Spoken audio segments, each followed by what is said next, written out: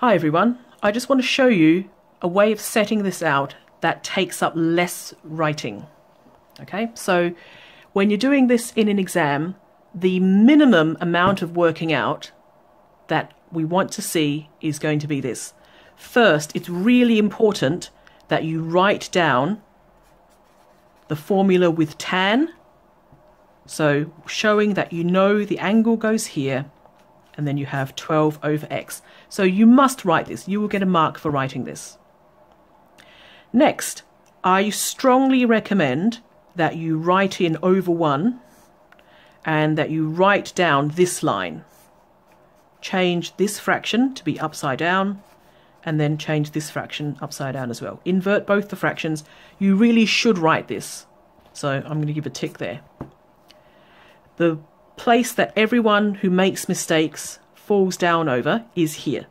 They might forget to change one side, or they just forget to change either of them. So really important, make sure you write this down. Now from this step onwards, you can do it in your calculator. And what you're typing in your calculator is this. You can type in 1 over tan 40 times by 12.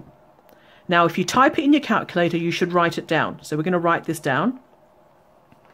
And on your calculator, you can do it like this. Just type in the fraction 1 over tan 40. Now on your calculators, it's going to have brackets. Use the arrow key to move across, and then you go times 12.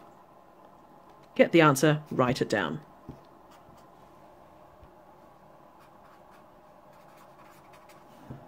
So 3 steps of working and you're done.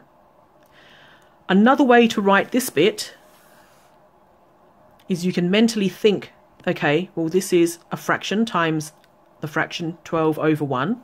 So 1 times 12 is 12. Tan 40 times 1 is itself.